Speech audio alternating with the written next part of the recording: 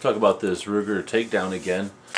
You've got really padded edge. The top and the bottom of the bag are padded, and then these inside pouches, or whatever you call the pockets, are also padded. So there's padding here, and then with my hand inside there, there's padding here.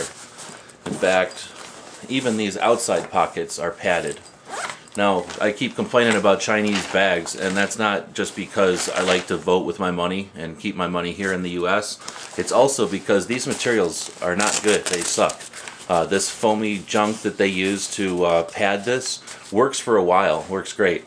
And then after it kind of dies, you know, it squishes and just doesn't come back, then I might as well have, you know, a piece of paper towel there. It's not doing anything after a while. So this bag will last, but it'll have a very short lifespan if you actually use the bag. Plus this really shiny, like cheap nylon that they use in China will eventually tear.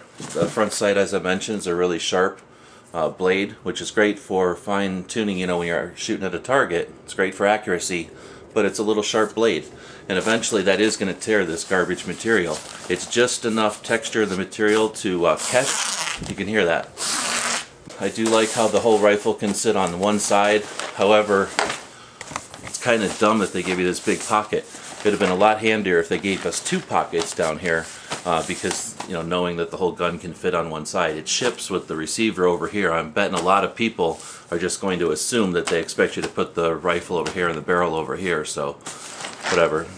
It does have this little notch here. I didn't mention it in the other video, but I saw somebody else's review, and you do have this notch here, so you can use it as like a shooting rest. Again, I can't say enough about how much I like the look of the bag. Only two things, or a couple of things I change, is make it in America, make it with American materials, and then put a piece of Velcro here instead of their darn logo embroidered on there. Otherwise, being black and being in this configuration, perfect bag if you live in an apartment, or if you're going to be using it as like a bug out bag, or you know, an emergency situation.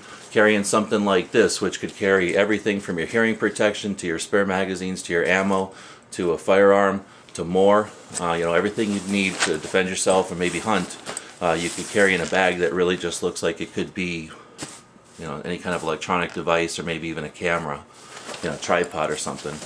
And if they've made these bags in the US, now somebody who makes US bags, consider a design like this, because, you know, it would be good for a tripod, a couple of cameras, you know, stuff like that that's a little bit too big for this type of bag sometimes, but, you know, great form factor for the car.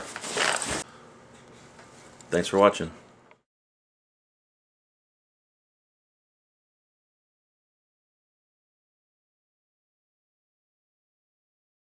The guys and gals of GunWebsites.com encourage you to take a CCW class every year, practice at least once a month, and carry every day. Thanks for watching GunWebsites.com.